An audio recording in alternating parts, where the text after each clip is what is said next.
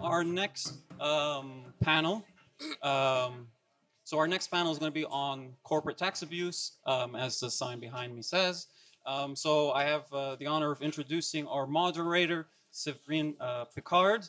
And if you could all welcome our moderator and panel, thank you very much.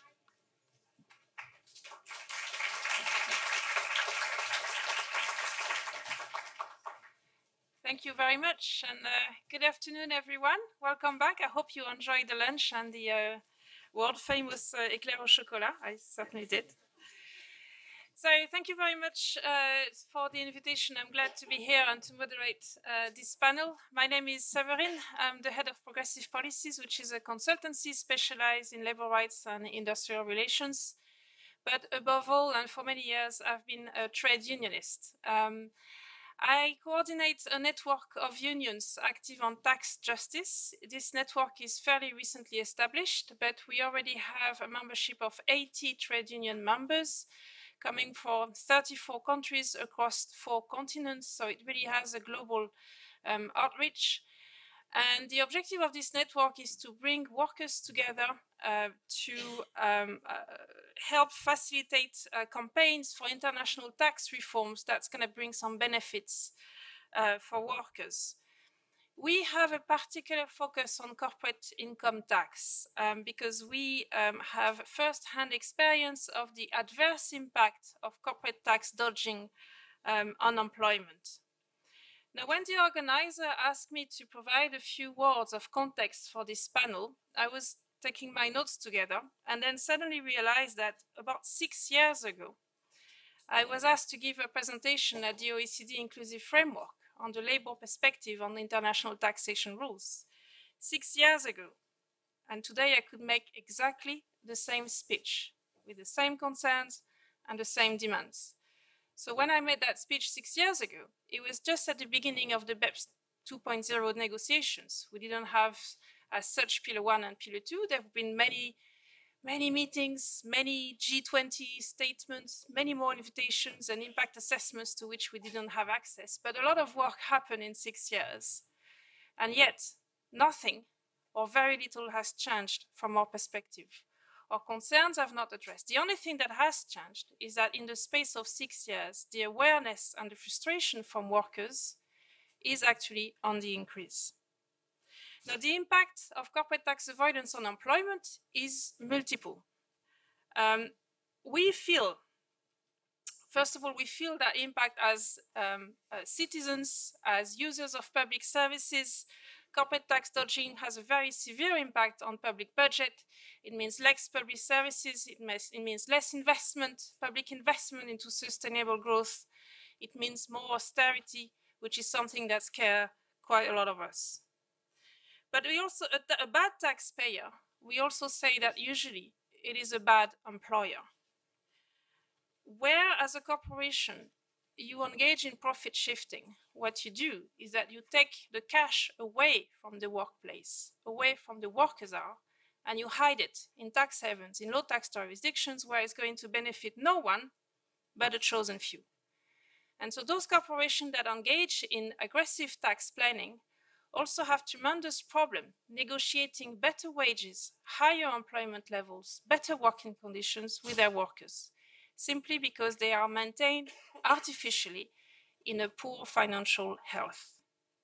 And so some of our speakers today, Margarita in particular, is going to present her finding on tax avoidance and overall employment levels. So it really is going to give us an insight on this aspect.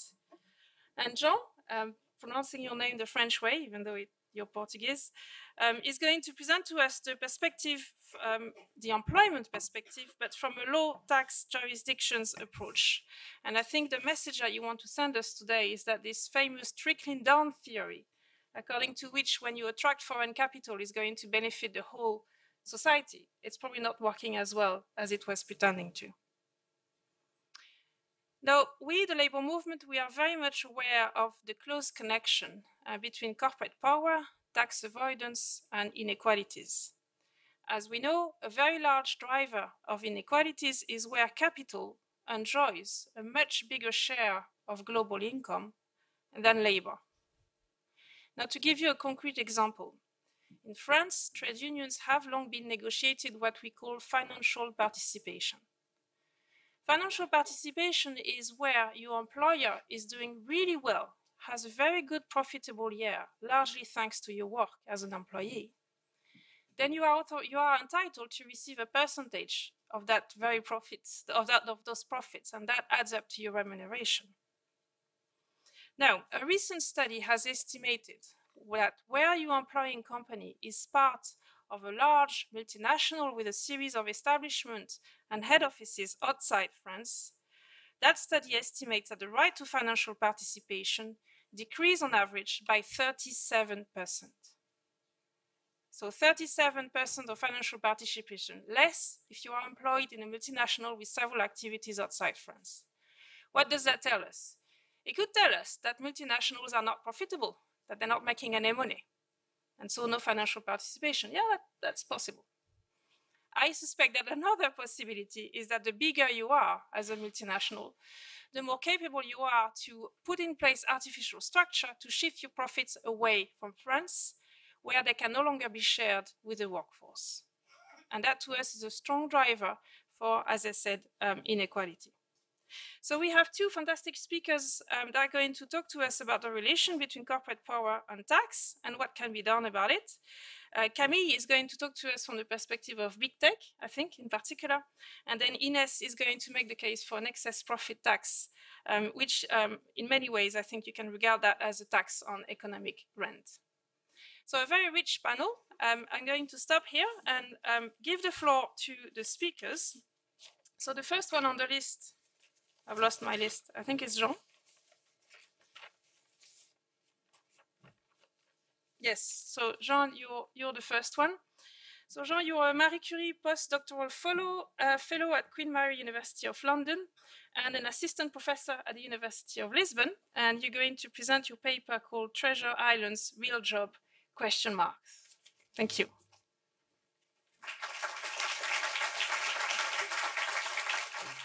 Okay, so thank you so much for the opportunity to present this work.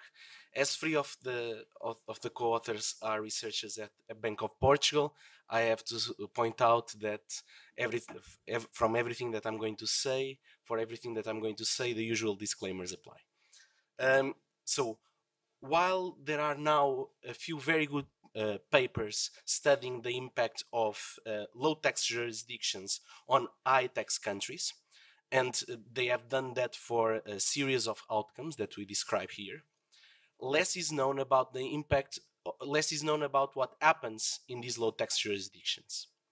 The general perception, fueled by the lack of transparency, is that in most of these areas there could be just mailboxes with very few workers, with very few tangible assets, and so on. So perhaps in response to this general perception, in the recent years, several of these low tax jurisdictions have introduced some substance requirements that with the idea that having a few physical content, so employees who are physically present in these areas, that there could be more room for development and growth in these areas. And we have several examples of these. There are several usual suspects like the Cayman Islands, Bermuda, and so on and so forth. They have all recently introduced this type of requirements. So in this paper, what we try to do is to try to describe how is the labor market in a low tax jurisdiction that is located in the EU. So I will very briefly run through a characterization of workers and firms in this area. And I will try to point out if there is a wage premium for workers, conditional on observables. Are they getting a wage premium vis-a-vis other workers that have exactly the same characteristics but are working for other types of firms in other areas? Afterwards, we will rely on the fact that there were some substance requirements introduced in the middle or during our sample period to try to understand what happened to workers. after these substance requirements were introduced. And we tried to answer these questions for those workers who were already there and for workers who moved to this low tax jurisdiction. And we will answer all of these because we have access to very good micro level data. So we know all the firms that are located in one low tax jurisdiction, and we are able to merge this information with a linked employer-employee data set where we have information about workers, education levels, wages, and so on and so forth. So this case study that I'm presenting is the case study of the Madeira's free trade zone. So Madeira is a small island in the south of Portugal. So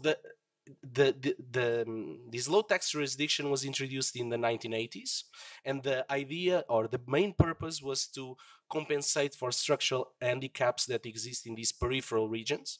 So it was negotiated with the European Union and so on and so forth. And before 2012, all firms that were registered in this jurisdiction, they didn't have to pay corporate income tax. That changed in 2012, so they are now paying 5% corporate income tax. And throughout the period, there were some tax exemptions that were implemented. So these firms, they don't have to pay taxes on dividends, payments of royalties, interest, and other types of services. In 2011 and 12, what happened? There was a reform that introduced substance requirements in this area. And not only, as I said, the corporate income tax rate increased from 0 to 5%, but there was some job creation requirements that depended on the amount of profits that were declared in this area. And in the table, you can see how many jobs you need to report in order to be able to report this type of profits. So the first question, very quickly, are these firms very different from what we observe? So what happened to the number of firms there? So there were about 3,000 firms in 2009, so before the reform. Then with the introduction of these substance requirements, many firms left. But those who stayed, the number of firms that had at least one paid employee, it increased by about 3 times. These firms are very different. So I'm comparing here so the black columns are the ones that have Madeira free trade zone. I'm comparing with the average firm in Portugal. And as you can see, they are multinationals and they report turnover that is not very comparable with the average Portuguese firm. What about workers?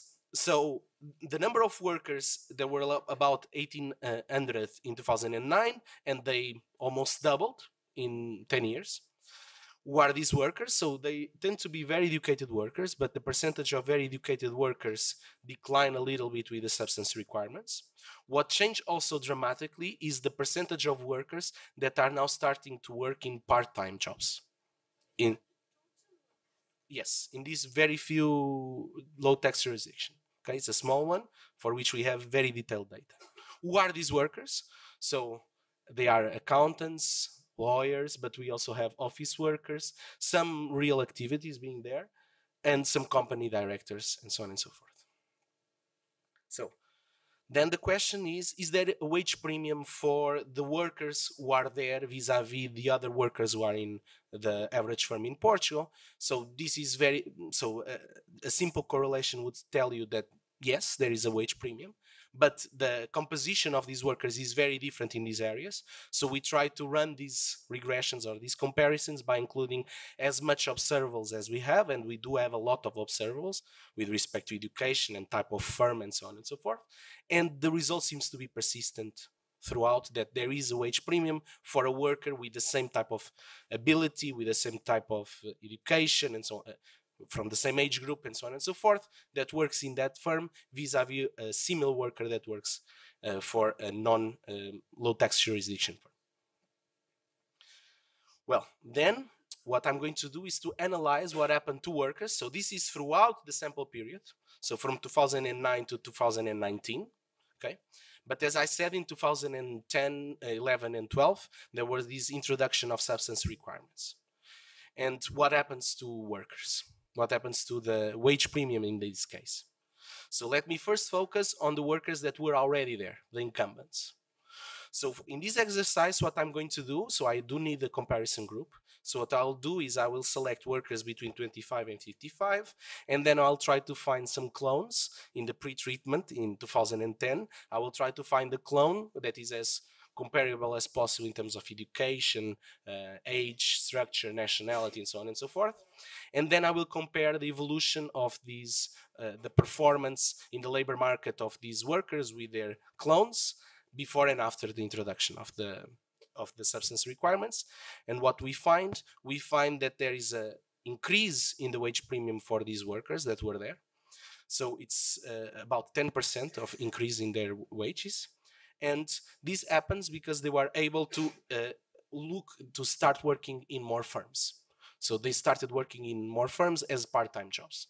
So they were able to, by being there, they were able to look for better opportunities.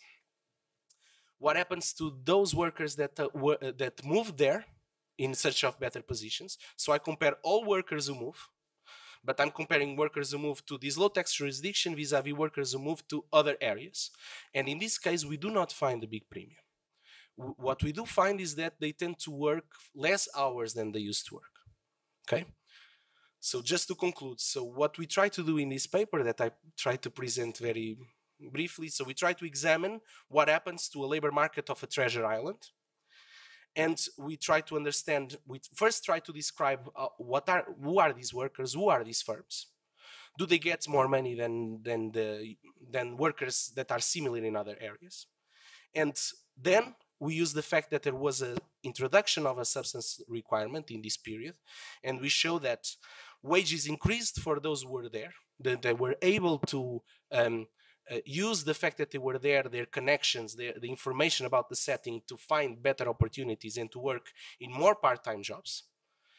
And for those movers, for those who moved there, we do not find a big effect, only that they started, so their wage did not move, but they worked less hours. Okay, so they were able to find this. So I'll be very happy to discuss more about these substance requirements afterwards and what we can do and what we can learn with this paper about this specific new regulation. Thank you so much for your time.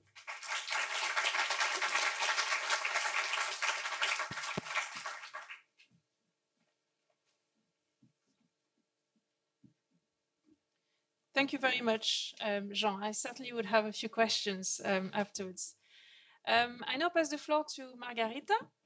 So Margarita, you're an economist, a researcher at the Banque de France, and you're going to talk to us about your research on employment effects of anti-avoidance rules, from a French perspective, I believe. Okay, well, thank you very much, Séverine, and also thank you, João, for your presentation. All that you mentioned is going to be very useful for you.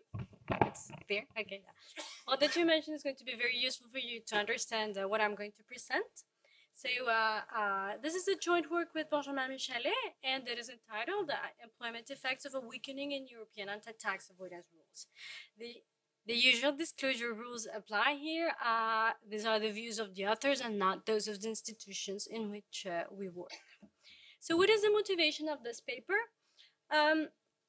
We know that despite increased interest in the implications of tax avoidance and financial opacity, its real effects, and in particular its effects on workers, have been overlooked with a very few exceptions in the literature. However, these effects are well known by trade unions and by practitioners. This is something that Séverine was mentioning. And for those of you who were yesterday in the Tax Wars film, this is something that Philippe Collin also mentioned from in the specific case of France and General Electric and Alstom. So in this context, the research question that we ask is what is the effect on French workers of a weakening in the anti-tax avoidance rules in Europe, the so-called Controlled Foreign Company Rules, CFC, a shortcut that I'm going to use throughout the presentation, following a decision of the European Court of Justice in 2006 on the Cadbury and Schweppes case. So our departure point is going to be a paper by Sabine Schenkelberg in 2020, where she finds that, using European firm level data, she finds that profit shifting in European tax havens increased by 10% after the Cadbury and Schweppes ruling. So we want to know what are the effects for French workers of this ruling. What says the literature about this relationship? So we have identified 3 channels, mainly through which tax haven presence has consequences on employment and wages. The first one is where the bulk of literature is concentrated. Most of the literature on the real effects of tax havens focus on this effect. So the papers that I'm citing are not exhaustive. So indeed, lower taxes translate into a lower cost of capital. So this can increase investment, and by this means increase employment and perhaps rent sharing, so increase wages for at least some employees. The second channel is the financial opacity channel in tax havens. So indeed, in this case, artificially reducing profits can allow firms or reduce the profits on which workers can bargain their wages and their rights in general. And in particular, in a country such as France, where we have a strong employment protection regulation, it can allow firms to circumvent this employment protection regulation, which can be very expensive for the firm. And finally, João just mentioned it, we have the substance requirements. So indeed, where the need to justify a presence in a tax haven can generate employment relocation towards these jurisdictions. So in this context, the contribution of our paper is going to, we're going to provide a causal evidence on how multinationals' presence in tax havens affects workers, and we're going to assess its heterogeneous impact on the different workers depending on their employment category. We will argue that the channels through which these effects are happening are through the financial opacity channel and the substance requirement channel. So very briefly, let me introduce you the framework in which we study this effect. First of all, what is the Cadbury and Schweppes ruling? So in this decision, the European Court of Justice decided that the CFC rules, the European, which are national anti-tax avoidance rules, infringe the European principle of freedom of establishment, and that this CFC rules can only be invoked in cases of wholly artificial arrangements, which are aimed at circumventing the application of the legislation of a member state, meaning that it restricted the application of the controlled foreign company rules to pure letterboxes. So in order to assess the effect of this ruling on French employees, we mobilize several administrative firm level databases in France. We construct a panel of French firms over 2001 and 2014. And we use a standard difference in difference in order to assess the average impact over the period of the ruling, meaning our treatment variable, on the treated firms, namely those European firms who were present in a European tax haven before the ruling, before 2006. Here, very briefly, given that we don't have that much time, I'm going to show you the results for the dynamic version of this difference in difference, which is going to allow us to assess, which will allow us to assess the timing of the effect, but most importantly, will reassure us about the causality, the causal relation that we are estimating. So the main result that we find is that for those firms who were affected by the Cadbury and Schweppes ruling, employment declined by 6% in the French establishments of these firms. Additionally, this is what you see in the top. Additionally, these effects were concentrated mostly on high-skilled workers and on white collars, which are mostly administrative workers. And we find a 5% decline for each of these employment categories. Now, based on international trade theory, etc., we were also expecting to have an effect on blue collars, low-skilled workers. So we don't find any, or we find barely any effect on the whole sample for blue collars. However, when we split the sample, we do find an effect for blue collars in the manufacturing sector. So this is concentrated in the manufacturing sector. And finally, which are the plausible explanations for these results? I'm very happy that Séverine and João have already explained extensively what the substance requirements are, and also you also mentioned the opacity channel. So indeed, we do believe that these are the 2 plausible explanations for our results.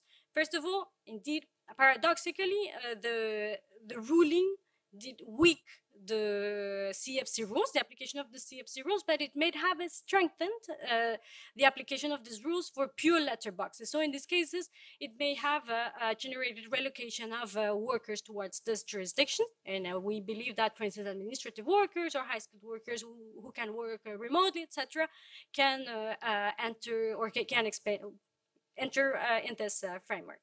And the second, and I think which is, I really would like to emphasize this because it's something, this is a channel that has been so far overlooked by the literature, and it is the opacity channel. So beyond the foregone revenues, etc., we have, this is about the rule of law, right?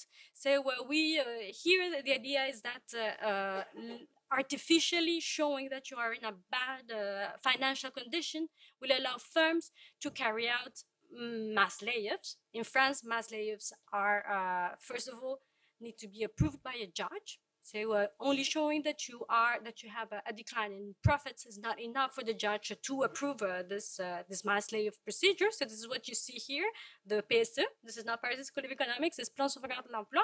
So this is a legal procedure that needs to be approved by the judge. So we observe an increase in the probability of carrying out a mass layoff procedure.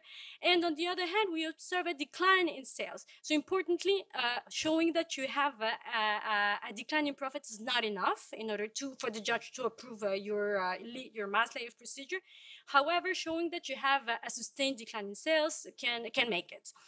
Finally, what about the cost of capital? I only have 2 minutes. I try to go very fast on this. So remember, lower taxes means lower cost of capital, which means higher investment, right? So we don't observe higher employment. We already saw that we have a negative relationship between these two.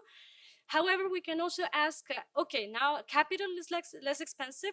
Perhaps we're becoming more capital intensive. Do we have a substitution between capital and workers?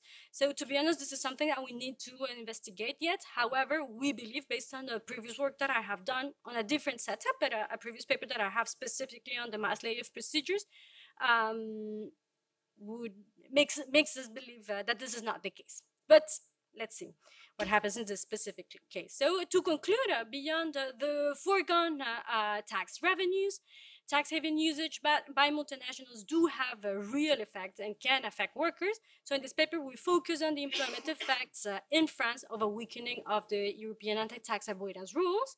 We provide a causal evidence on how the Cadbury and Shep's ruling translated into a 6% decline in employment for French establishments of these firms.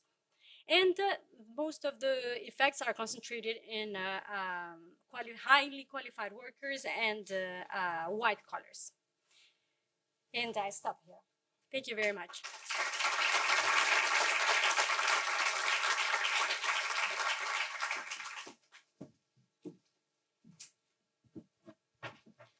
Thank you so much, Margarita. You all super well disciplined with time. It's fantastic.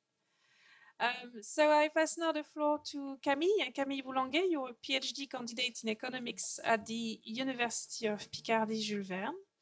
And you're going to present your research on the relationship between market power and tax evasion.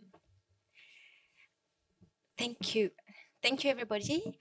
So I'm presenting you and advocating for an expansion of the tax issue to competitive concern. So tax evasion is a relatively understudied concept according to a quantitative study that I conduct using Google Scholar on over 2,000 articles.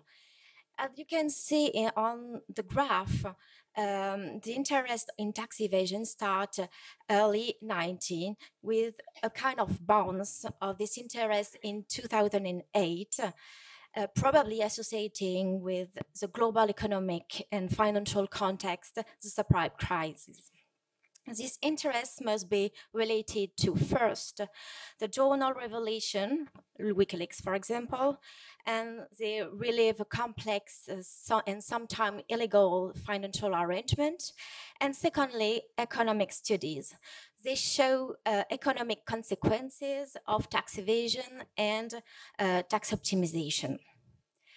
we can notice that there is a kind of gap between the estimation of tax evasion and what appear in the economic journals. We can show on the graph on the right, no, on the left, sorry, that academic journal publishing on tax evasion or tax avoidance issue often lack of international visibility. For example, we may be surprised companies that were to be affected by the GAFA tax project in France are most of the time pursued for abuse of dominant position. So now we are questioning the kind of undeclared link between tax evasion and market power. We can notice that there is a strong underneath between the two aspects of the issue. On one hand, the movement going from tax evasion to market power, which can be translated in economic world like this, can tax evasion be considered as a competitive strategy to obtain market share? And on the other hand, the movement going from market power to tax evasion, in other words, do companies in a position of market power use tax evasion to maintain a favorable position? So in our presentation, we will discuss of the concept on tax optimization and tax fraud. We, of course, be aware of their legal distinction, but we focus on the loss of revenue of their practice represent for the states.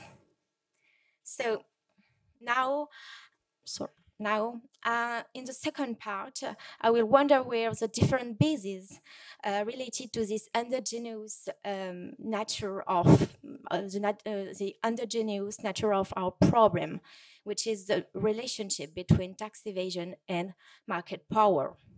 So now we are highlighting the convergence points between companies which carry out fraudulent or optimizing taxation arrangement and their situation on the market.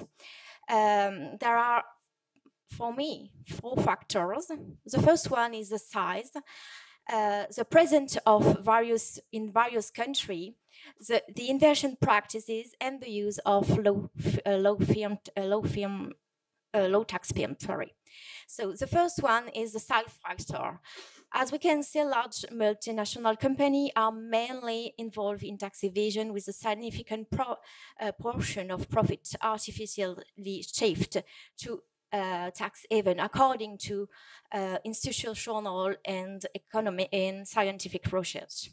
So, in fact, international activity allow company to relocate taxes in low or non-existent tax jurisdiction.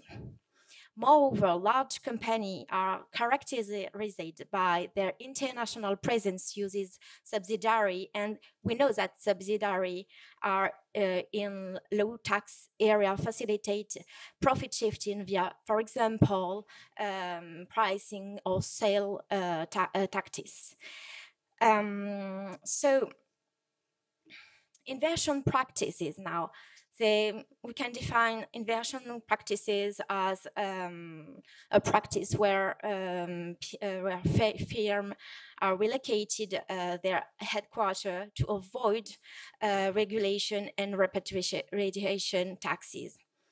And as we know, the tax law firms represent a real significant cost for business, and only financially healthy company can afford to this specialist. So,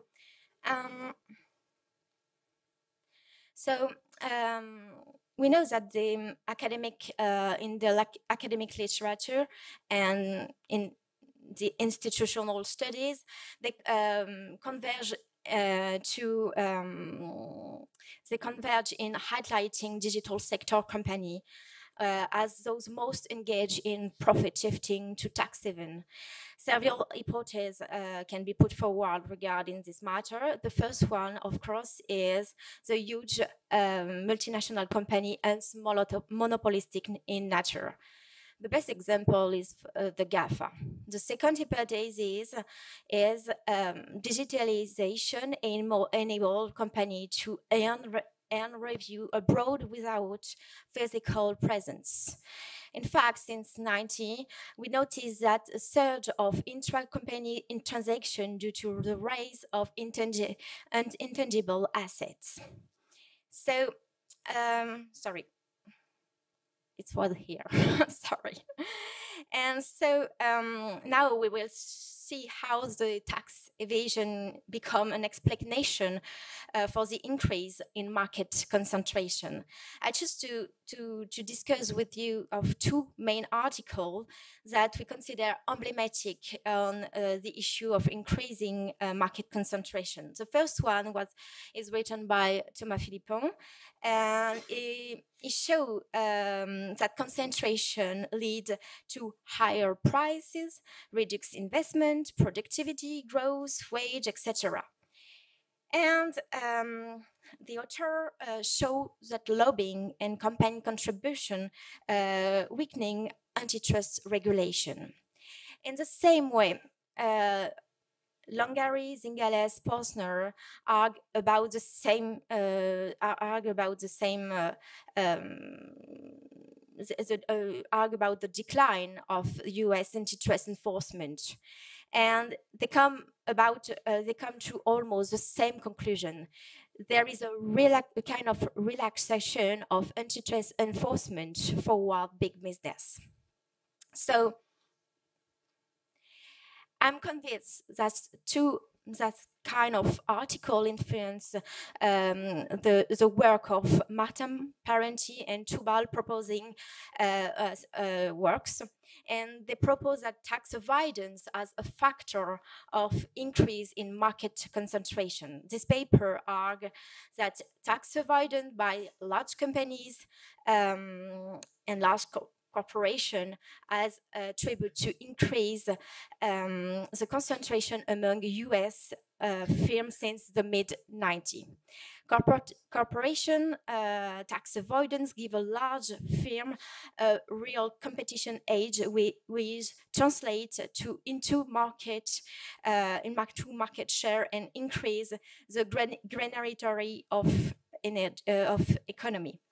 So now, I think the very question of my paper is the following: to what extent can fraudulent behavior be understood as a revealing tool of unfair competition condition, i.e., as a market capture strategy that operate outside the law? So I think the research objective are the following. So it's to create connection in the world of research and taxation, between taxation and industrial economics, and to mix empirical research in a real world case, for example, and theoretical research, and provide the economy with a kind of taxonomy of tax evasion. To finish, the evolution of, for example, the functioning of the justice is to for example, to bring a kind of bridge between tax fraud and abuse of position dominant cases. And I'm finished here.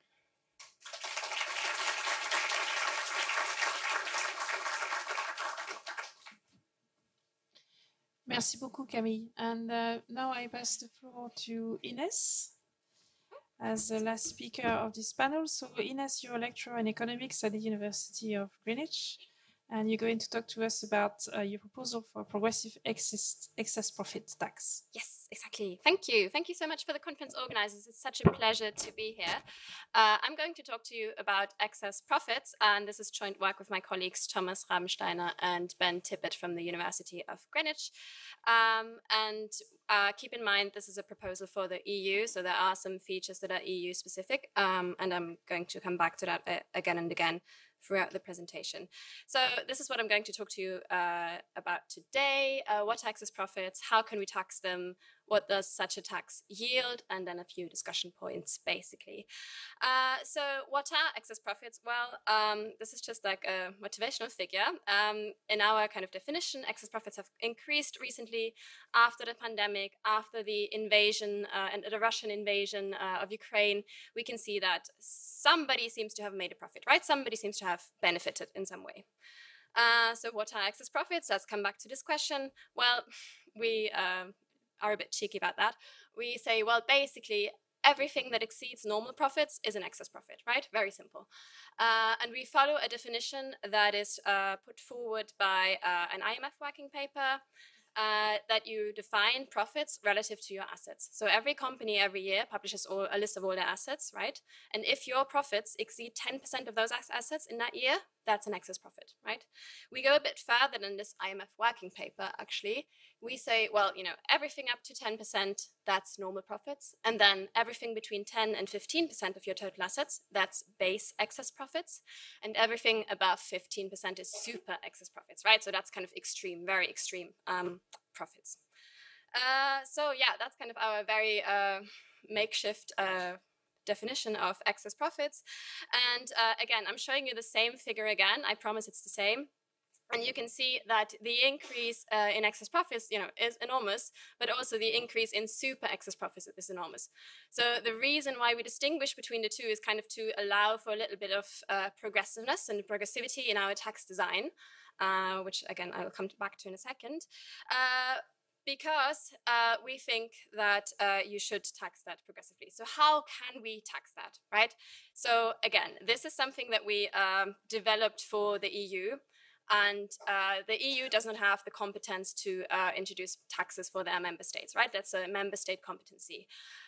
So what we said is like, let's be pragmatic about that, right? It's not going to happen that, you know, next week the EU is going to decide, you know, corporate taxation is the same everywhere in all EU countries. That's not going to happen. So what we say is we keep the current corporate taxation, but we introduce an excess profit tax on top of the current corporate taxation. Okay?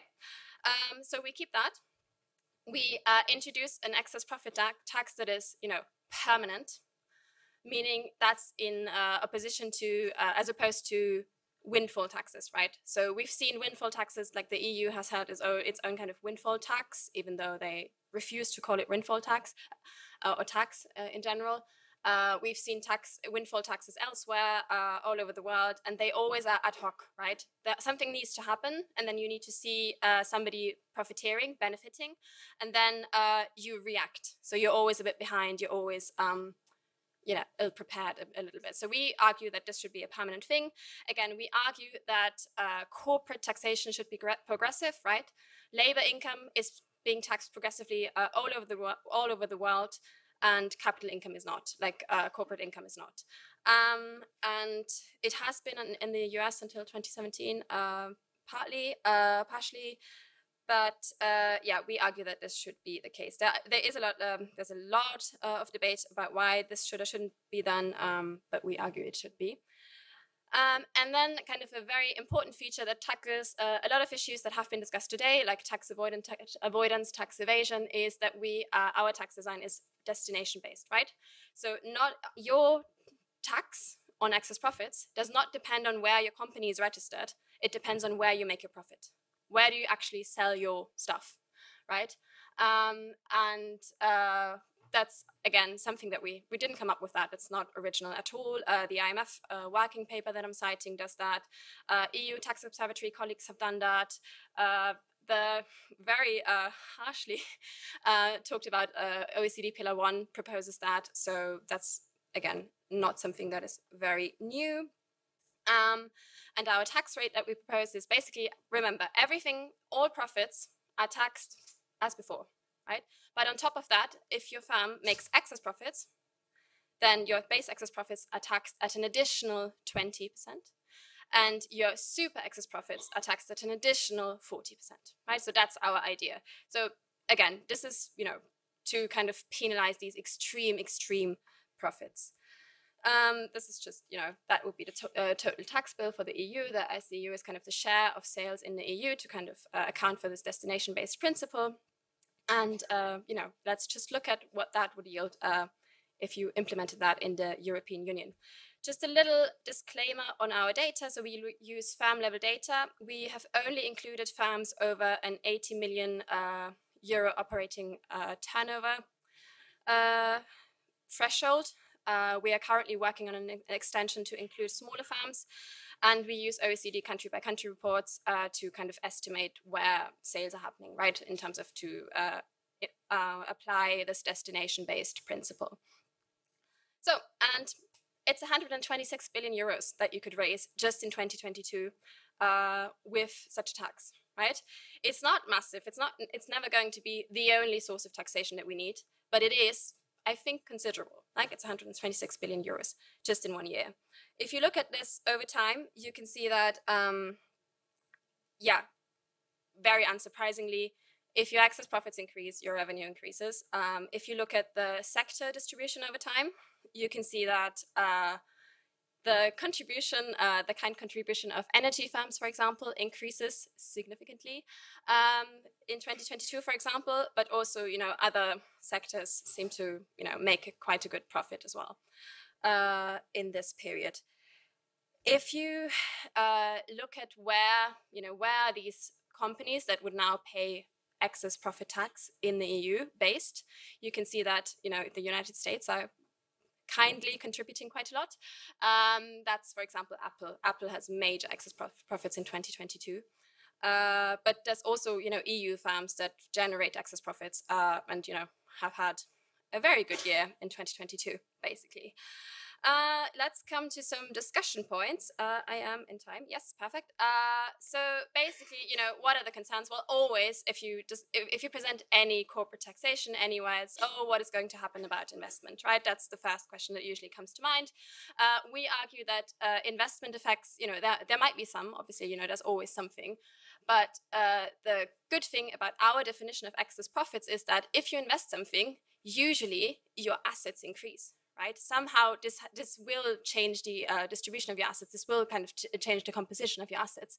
And that increases your allowance for normal profits, right? If it's always 10% of your total assets and you increase your assets, your allowance increases. The other thing, obviously, a permanent tax implementation. This is a political discussion. Again, this is as opposed to, thank you. This is as opposed to a windfall tax that is ad hoc and, you never, like it's also kind of to avoid what we call gold plating, like to kind of try to shift around your investments a little bit to make your profits appear a bit smaller in that year where you know that you will have to pay a windfall tax.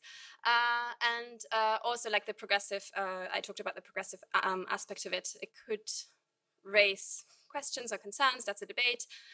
We can discuss this if you like. And then the other thing, because we propose it for the EU, we propose a unilateral implementation of that, right? So that it's a destination-based approach. So you tax companies that are not registered in the EU. So you tax foreign companies. So again, this is a very political, highly controversial question in some regard. But, it's probably okay for many countries. There might be, not so friendly faces from trading partners such as the United States. But again, this is a political discussion. This is not something that is unavoidable or like unsolvable in a way. Again, I'm just coming back, the destination-based approach is something that is proposed by the OECD. And I know this Pillar 1 has been slammed a bit here, but I think this is a good idea because it's one way to deal with tax havens. It's one way to, show companies the door and say, well, even if you are not registered with us anymore, it doesn't really matter because if you make profit with us, you have to actually pay. The other thing is obviously, ideally, in an ideal world, we would want this to be globally coordinated, right? So the UN Tax Convention would be something, a one place where you could start. But this is something, if you coordinate it globally, obviously it would be more effective. What about the Global South in that respect? So this, for the Global South, it would be a bit harder to implement that unilaterally. For the EU, it's easier because it's like a huge, huge one economic market, right? You can say, well, if you want to skip this huge market, you can, it's harder for you as a company to kind of just go and like leave. But for the Global South, maybe it's not as easy. So you'd have to maybe make some adjustments or like also, come together in like what we had this morning in a regionalist approach and like introduce that in a coordinated manner.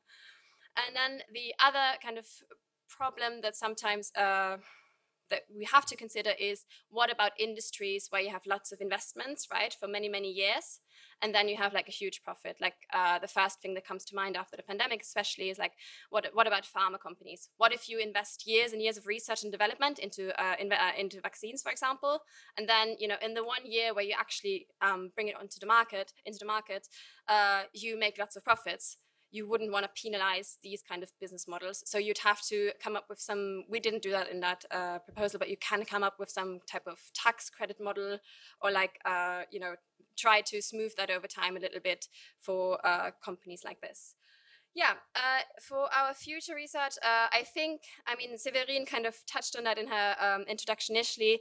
We'd have to probably come up with a more substantiated definition of excess profits, not the makeshift one we use. And then the big discussion that I'm interested in is, what happens with these excess profits, right? Who benefits? Like, who are the actual owners? I mean, unsurprisingly, it's probably going to be the top 1%, but also, how can we show that these excess profits have an actual effect on the wealth distribution?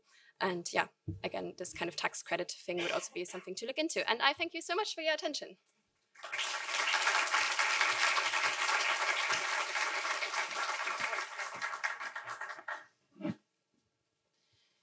Thank you very much, Ines, for taking us through all this, the design of an excess profit tax, which you have a way of giving us the impression that it's actually super simple to implement. So that's great.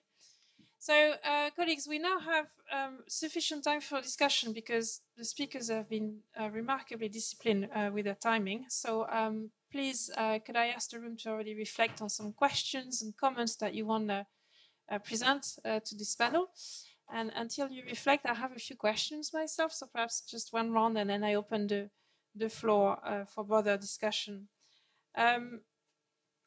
All your presentation had the common point that you all highlighted the different socio-economic impact of corporate tax avoidance or tax evasion in some cases. But I think this was very illuminating. I also think that for the purpose of this event, we also need to look ahead and what's next in terms of how do we address some of the perverse effects that you have highlighted. So that basically is my questions to you. To you, João, would it be correct in saying that a distinction should perhaps be made between employment in general and employment in the financial sector bubble? It seems to me, but please confirm, it seems to me that your research could focus on employment within the financial sector bubble, but it does not necessarily mean where you have, for instance, a wage premium, that's going to also benefit the population at large. So can you perhaps elaborate a little bit on that? The reason I'm asking this is because we are in touch with, obviously, with comrades in a number of low tax jurisdictions, and many of them are telling us, actually, we don't really see the benefit. As for the population, we don't really see the benefit of an economic model based entirely on tax incentives. So thank you for the question.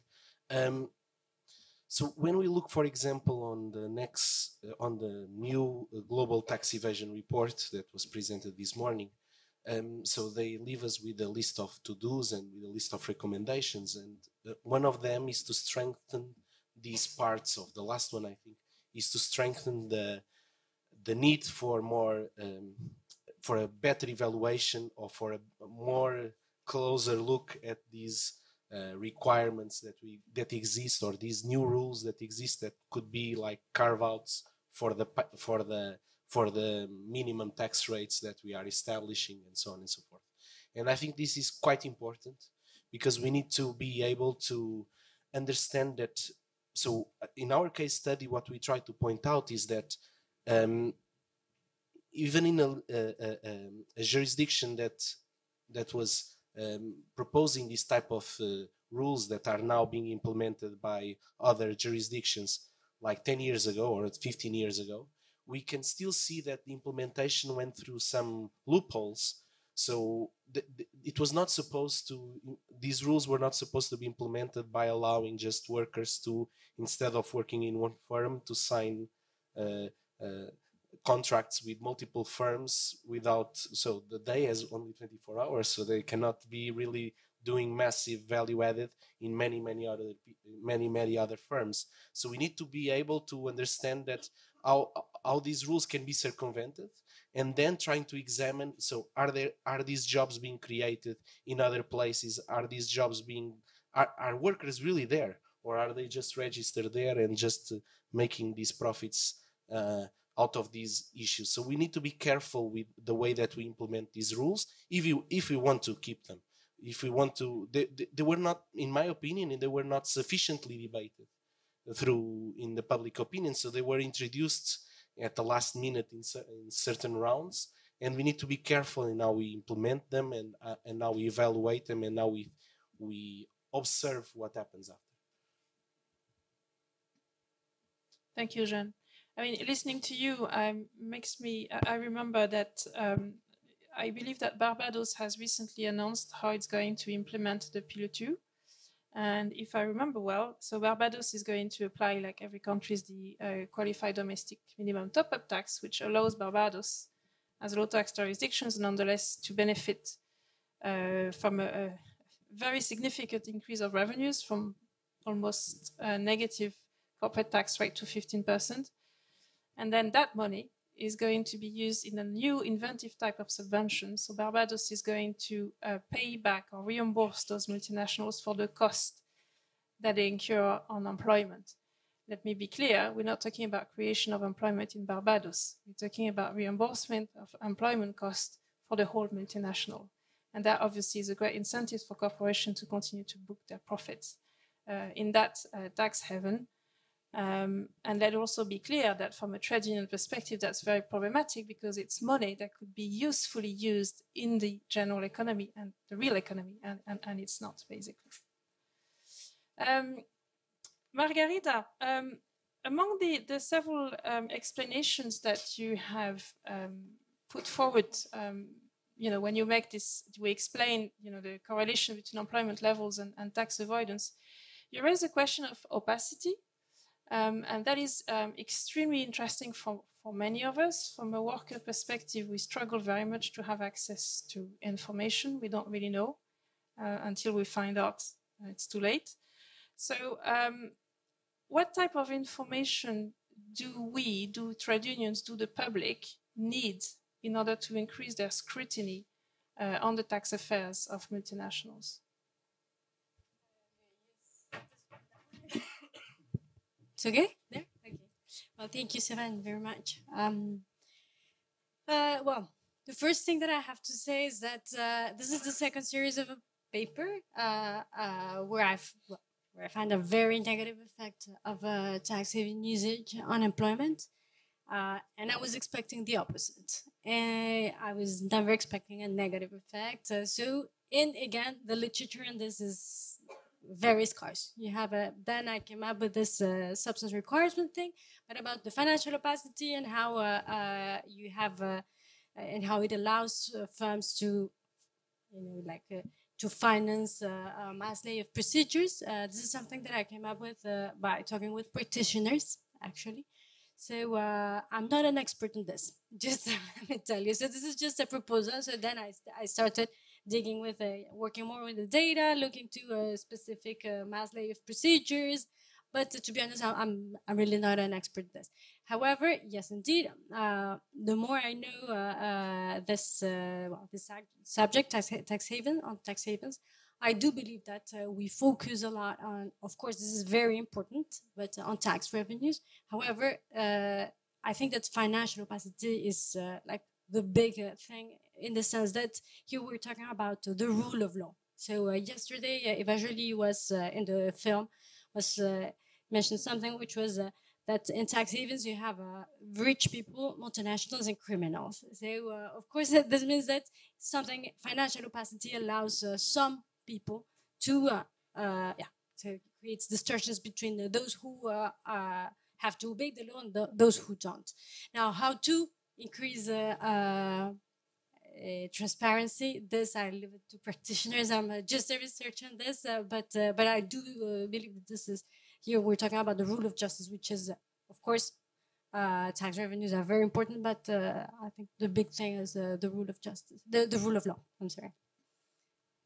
Thank you. And I'm sure that you will have colleagues who will want to comment on the type of data that needs to be made public. Turning now to Ines, you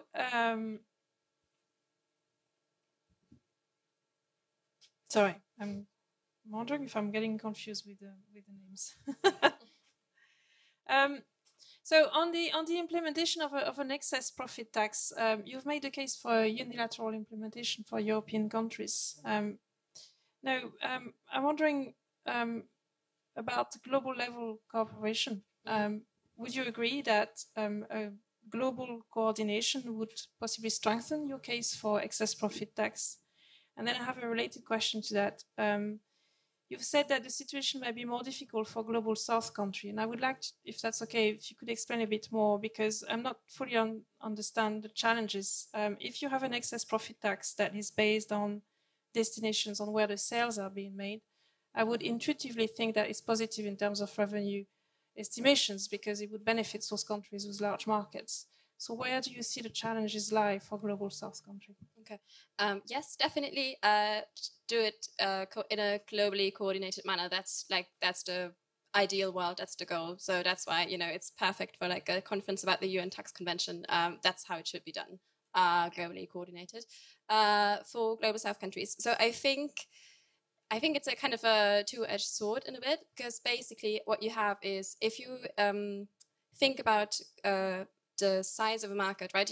You could have multinationals just saying, well, it's not worth actually, all the hassle trying to sell my products in a small development country, right? In a small global South country. Maybe that's not even worth it. And then, you have a reduced choice of imports. Or, it could have like some other effects that you don't want in the first instance. However, if you do it in a coordinated manner with like, smaller regional cooperation, and you try to implement that on a, for example, in an East African sense, that you have a few countries that do it together, then obviously, they can raise more tax revenue. This could be used for like useful things, like, I don't know, the education of school children and other things, right? But I think it's a bit more tricky, whereas the European Union, right, that's the prime candidate for things like that, because like it's hard for companies to skip this huge market. And we struggle with tax avoidance in that sense. So it would be great to just, do it unilaterally. And it's also, if you think about it, it's also like a good idea to introduce it unilaterally, because it might inspire other countries to, why would you kind of forego this tax potential if other countries are tapping into that? So I think, yeah. Okay, thank you. So basically, we can chase several cats at the same time. Yes. Looking for progress wherever we can find it, but also it sounds like a good candidate in your view for a topic for a protocol for the UN Convention. And Camille, last but not least, in your presentation you've highlighted so I don't know if it's a correlation or causality. I suspect it's a causality between the corporate size of the company and tax avoidance. So my question is, how do you think tax policies can address what seems to be the failures of competition policies? Thank you. That's a very good question, and that's the main issue of my dissertation. The question between correlation and causality is very important because in economics, causality is very difficult to show. So I think we can talk about just correlation for the moment. Regarding the law, I think there are two aspects. The first is during the trivials. I think the justice should I don't know what should make a kind of gap between the different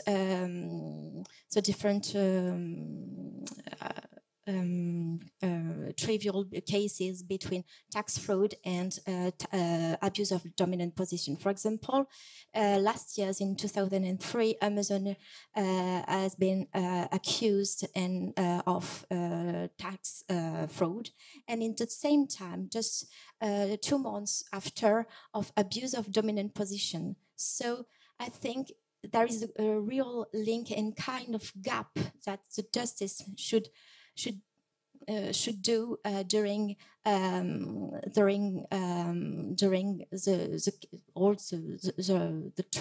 trials. And the second point is when the laws are written, and there are a lot of lobby and campaign which are how can I a lot of campaign who financed by big company, which are pro relaxing tax antitrust enforcement. So that's a very point. And those firms are the same which are accused of tax fraud, and that's very important to do the link between the two aspects, and and to be more transparent in a lobby campaign, I think. Thank you very much. Okay, so now we have some time for questions and comments in the room. So please don't be shy, raise your hands. Yeah, so over there, and can I ask you to quickly introduce yourself first? Hi everyone, my name is Patrick Orr. I work for Public Services International, which represents public service trade unions around the world.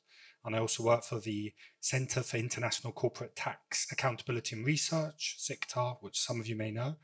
Thank you very much for the really fascinating contributions. I have two questions. One is for everybody, which is that you all touched in one way or another about the lack of understanding. I think you're all economists, no? Let's look at you.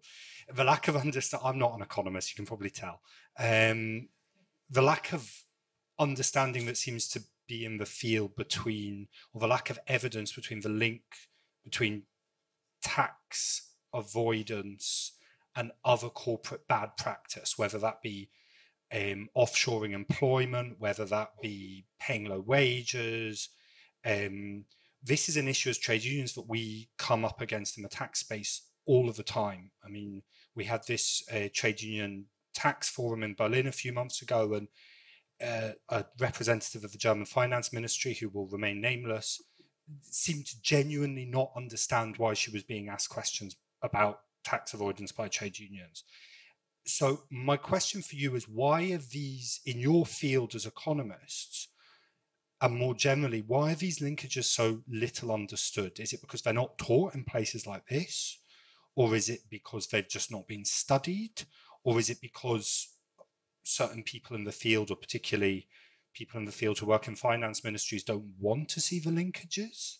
Like, because it is very obvious from us, for the trade union side, that there is very little awareness about how bad corporate behavior in the tax space has a knock-on effect in terms of bad corporate behavior, in terms of how they treat their workers, about where employment's located, etc., etc. My second question is specifically for Ines. It was fascinating presentation. Thank you very much. So 2 quick questions. Have you looked about dealing, when you're measuring assets, how are you going to deal with intellectual property? Because I can see there's already a potentially, for big tech firms particularly, and also pharma, which you mentioned, there's going to be a big issue there about dealing with intellectual property. And why the choice of a sales-only formula? I know this has been controversial elsewhere. We have issues with it in the trade union movement, sales-only formula, because in your EU case, you can specifically imagine circumstances whereby, say, a company in Germany manufactures a lot of cars in Slovakia, but sells a lot of them in Germany, and Germany gets all the tax base, and Slovakia doesn't get any of it. And that's without even thinking about in terms of global north and global south. And that not only seems unfair, but causes political issues about getting these things through. The Slovakian government, therefore, has no motivation to support the proposal. Thank you. Thank you, Patrick. We're going to take 2 or 3 questions, if that's okay. Okay, so I've got Maria. Hi, Maria Rombalcera from the Center for Economic and Social Rights. A quick reminder and a quick question. The reminder is to try to avoid the temptation to always represent tax havens as Caribbean islands, or because we know that most of the tax abuse actually happen with like really gray cloudy skies, more like City of London, Delaware, Luxembourg, all of those. That's the quick reminder. And the question is more for Ines. Again, fascinating presentation. Thank you very much. I think I missed how you calculate what normal profits are. And also when you were talking about destination-based approach, could you unpack that a little bit and how you would be able to calculate again those excess profits where the money is being made, so all of that. Thank you very much. Thank you, Maria. I'm going to take a third question, but just to come back on this tax havens caricature, Palm Island. I mean, I know, and there is a lot of annoyance from comrades in the said Palm Islands who feel that the finger is pointing at them very unfairly. I feel the need to say, however, I'm probably disclosing trade union business here, but never mind. I feel the need to say that when we engaged with trade unions in tax havens in general, the most positive response I get for the moment is from those Caribbean and smaller, comparatively smaller islands, not just in the Caribbean. They are the ones who right now are extremely interested in developing an alternative economic model, and they are the ones, as João has just presented very well, they're saying it does not work for us. That economic model does not work. So that is a clear message, I think, of this panel. I just wanted to clarify that. So I have one third question there, and then we go back to the moderator. Yes, please. Yeah. Hi, I'm Eleni Apostolidou, and I teach tax law for the last 15 years of my life. So one quick question. I was wondering, since Cadbury-Schubert case law, we had in 2015 ATAD that did introduce CFC rules in the whole Europe. Have you seen any changes in your numbers? We are like 8 years after, and that was BEPS Action 4. Because you defended the case that because of that case law, we had more tax avoidance. So, yeah, thanks. Thank you. Should we go for a quick round of response? Ines, yeah. Oh, sorry. I'll try to make it quick. So intellectual property, I'll leave the linkages to you, okay? Intellectual property. So obviously, if it's not on your balance sheet, it's not going to increase your allowance, right? That's kind of by definition how we defined it. I think what you can do if you want, obviously this is like a very rough proposal that we did. What you can do is you can introduce virtual assets, if you will, like that intellectual property is, assessed somehow, because, firms do that in a way anyway. Like if they invest in intellectual property, they have to kind of make sure, is it worth their investment, right? They expect some type of return. And then obviously you can include that. The way we try, the reason why we use the sales only approach is because it's easily accessible data for the authorities, right? So you can obviously come up with like some formula, some mix of what measures you're trying to use to, you know, make out your destination, or like to kind of come up with your destination share, if you will. But, you know, if you are a German tax authority in your example, you know how many cars are being sold in Germany because they pay VAT and they pay other taxes for that. And that's like easily accessible information for you. So that's the very pragmatic reason. And then the other question was normal profits. Okay, are you, sorry, Marian, was your question about how we define that or why we come up with that definition, or what? How? Okay, so it's from all your assets, it's 10% of your assets is your normal profit allowance, right? So every year, that's really high. If you look at actual profit rates of firms, that's a really, really high rate. You can make up to 10% of your total assets every single year with the normal tax rate. And then just if you go over that, are you, you know, liable for excess profit taxes? That's kind of our definition. Again, if you look at historical examples, historical windfall taxes, excess profit tax examples, they were more in the region of like 6%, 7%, 8%, right? So we are really generous with this.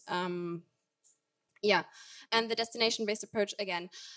So basically the idea is that currently in corporate taxation, wherever you are registered is kind of where your profits are taxed. So if I am a German company and I sell stuff in the UK, in Romania, and in Germany, I am being taxed in Germany, right? And the destination-based approach would kind of, again, depending on whether you make it depend on sales or whatever other characteristic, you tax your profits where they are being generated, not necessarily where you are being registered.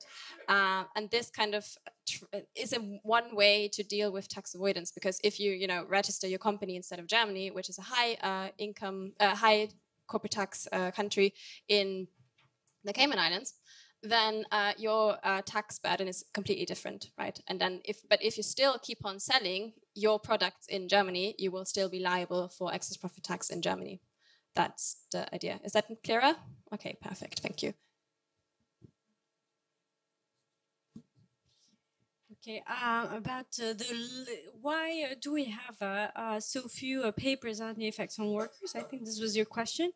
Generally, I think that it is just that it didn't exist and it's really coming out now today. Like when I started, the first time that I came up with this research was 2020, and again, like in the literature, there was nothing on that. So I turned to practitioners, and I kind of understood what was happening. And just to say something, you know, for instance, a previous paper on the same thing has already been rejected in a journal just because I go against the literature. So this financial opacity things, I mean, it's really so far not there in the literature, but it is coming tomorrow. Around this year, in front of me, we'll have a presentation on the same issue. So, and you have more and more papers coming on this. So I do believe that it is just that we didn't know about it. Again. Exactly. I would just like to add, first, Maria, point taken. I think that's very important to say. And there's an amazing body of literature coming out right now.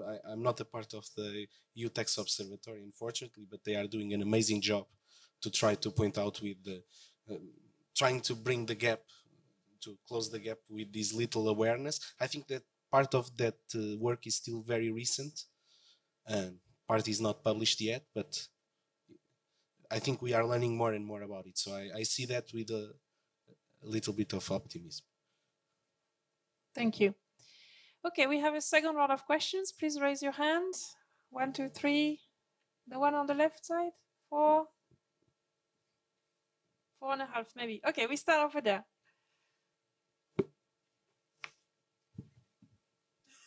Sarah Hall from Tax Justice UK. It's just a quick suggestion because I noticed the use of the term tax burden. We, in the tax justice movement in the UK, we've made a new rule. So anyone who uses the term tax burden has to make a donation to Tax Justice UK, but as we are a global forum, maybe we can make a donation to the global tax justice movement if we use tax burden. Just a suggestion. Sorry, not a question, but thought I'd bring in some lightheartedness with a serious point. Did you? I assume you took notes of how many times we use that term. Okay. All right. I have 3 raised hands here. Hello, my name is Camille Lozano. I am an economist and I've worked as a transfer pricing consultant for over the last 20 years. I want to thank all the panelists. This has been like very enlightening. My question is directly for Ines. I would like to know if like we work under the premise that there are structural differences between sectors when it comes to profits.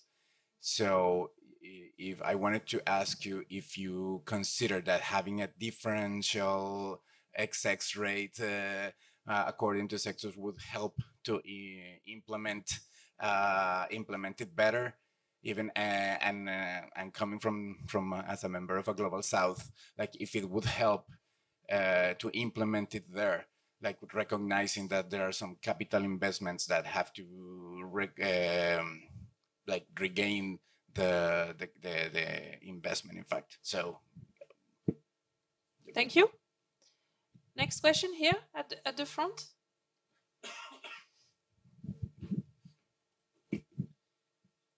Thanks very much. Hassan Damluji, co-founder of Global Nation. I'm also a visiting fellow at LSE.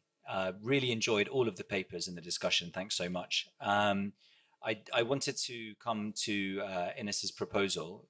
Really liked it because it was very propositional. I think that's why you're getting a lot of reaction. I was reflecting on the fact that, you know, there are industries where the assets are quite low because the real assets, but they're not counted as that, is the people, right? And so, you know, in professional services where you have a bunch of people with laptops making quite a lot of profits,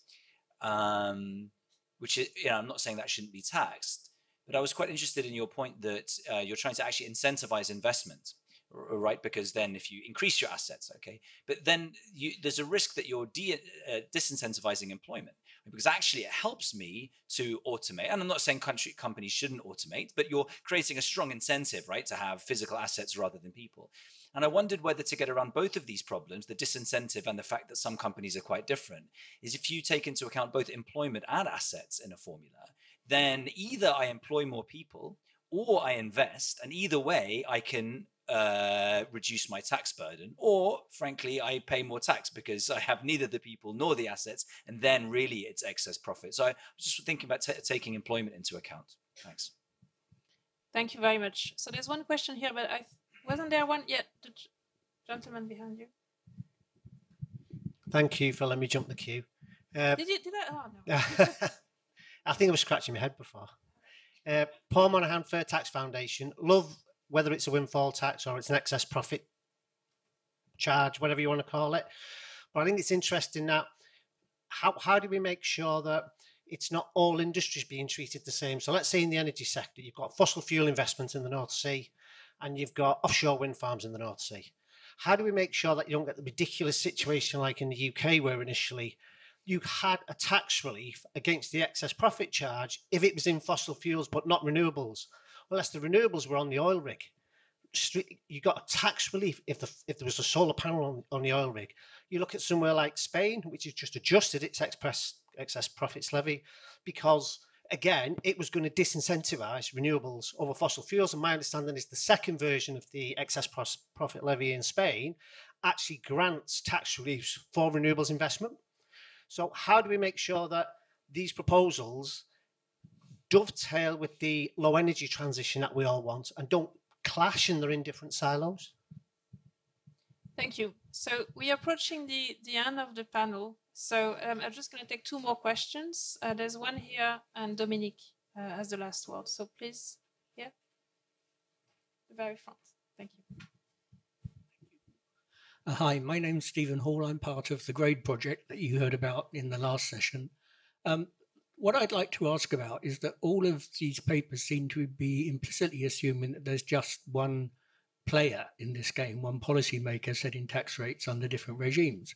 But actually, all these multinational companies have very well-paid accountants who are sitting there designing the way they structure their whole accounts, so as to avoid exactly what you're trying to do. So this analysis really has to be done in a game context where you allow for both what policy regime you set up, but then also how these companies are going to react to those regimes. And that's, essentially they're very clever, these people. They get paid a lot more than we do to design exactly the right way to respond to the regimes that you're trying to set up. Okay, thank you. And then Dominic? Yes, thank you very much for the interesting discussion. I'm Dominic Gross from Allianz Süd in Switzerland, and I'm actually also a member of the union in Switzerland, which is a member of PSI on the international level. My question, I think, goes to João about, do you have any data on the distributional effects inside tax havens or inside low tax jurisdictions, in the sense who is profiting of it or benefiting of a low tax regime and who is not inside the society? What we see in Switzerland, for example, in the canton of Zug, which is one of the most famous or infamous tax havens, is actually that even the upper middle class can't afford housing anymore there, because you see as lower the tax, especially in this case the income tax, the personal income tax, housing rents are going up, right? So there is kind of a displacement from Zug to other cantons in regard to this, and we are looking for a long time for studies looking into distributional effects there.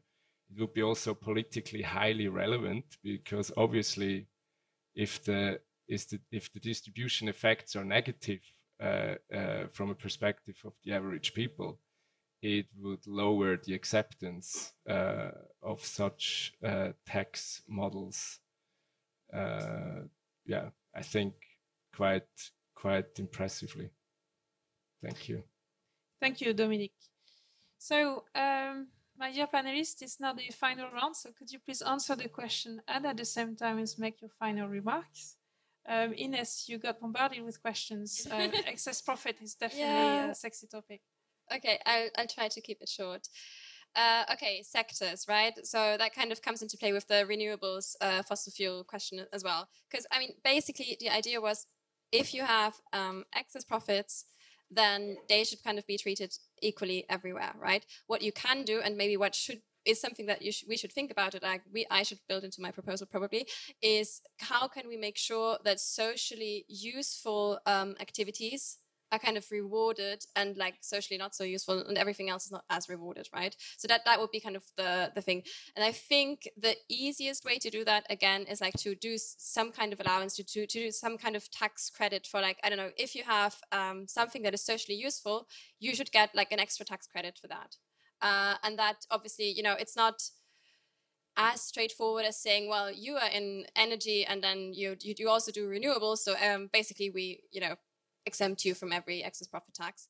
But the other thing, in terms of sectors, so there are different sectoral profit rates, obviously, right? But I do believe that 10% is so extremely high that you don't need to adjust it according to sector. What you do need to do is you need to make sure that socially useful activities are not penalized.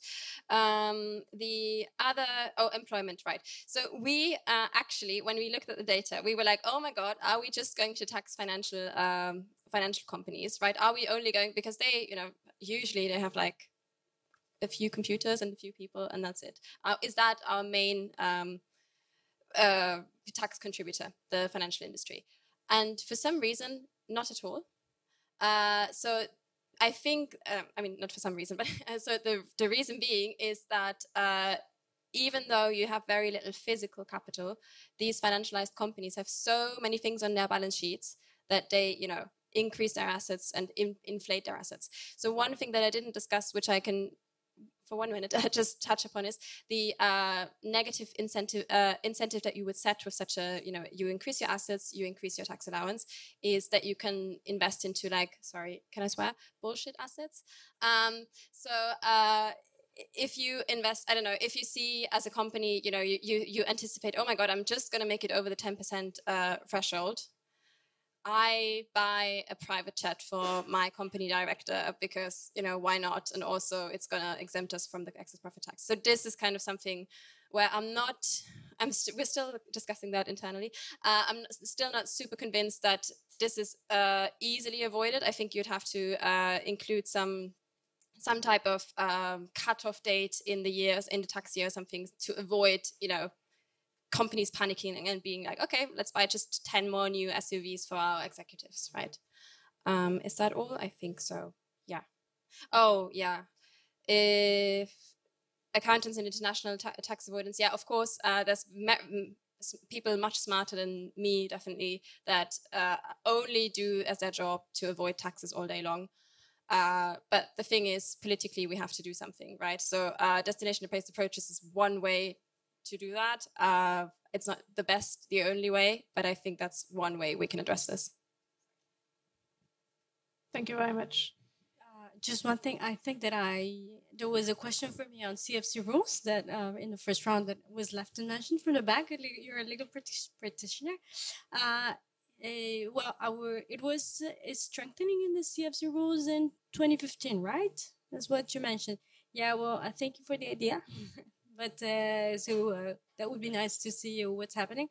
But our period of study is 2001 to 2014 to present the year before that. But just really happy to discuss more about it to see what's happening in the data.